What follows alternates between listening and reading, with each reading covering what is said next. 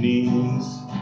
For the sake of humor, just imagine, if you please, India and China united, we all would be Indo-Chinese. Transition is easy, infrastructure is already in place.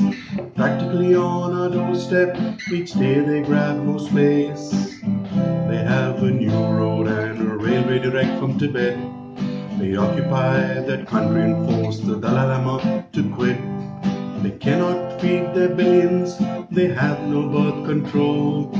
They need our natural resources, food, iron ore and coal.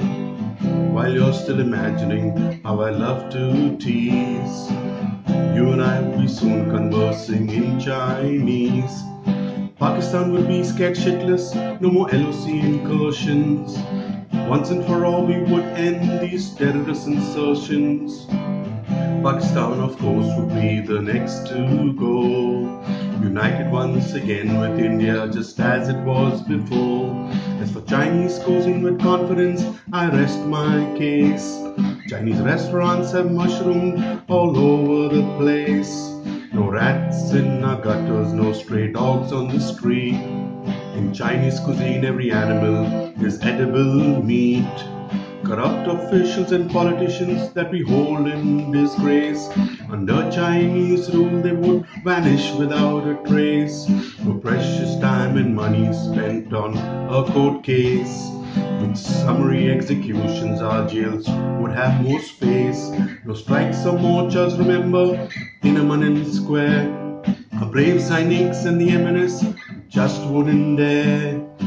Cricket, hockey, table tennis, practically every major sport. We would be the world champions at last, we'd able to gloat. At every future Olympic Games, athletics would have a ball, winning bronze and silver and gold in a fantastic medal haul. In the good old UN, we would dominate political stage, and with us in a war, no country would dare engage. We would possess the power to bring the world to its knees. Even King John would be bending backwards to please.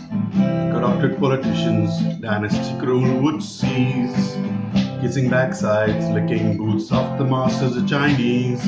Our mosques and temples and churches would all have to go. Wouldn't it be wonderful? We'll be all communists, you know. If we were all Chinese, if